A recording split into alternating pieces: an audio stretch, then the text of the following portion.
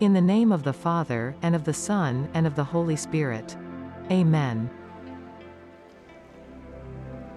Lord, how great is the Trinitarian mystery of love in which each person is one, but indivisible from the other because he gives himself to it. How beautiful is the mystery of the unity of your body in the unanimity of the hearts which you have united through the Spirit. How beautiful is the chorus of voices so diverse and yet harmoniously united, as all occupy their place in the great edifice of your temple, echoing with the praise of the one God, who has united himself to his beloved creature.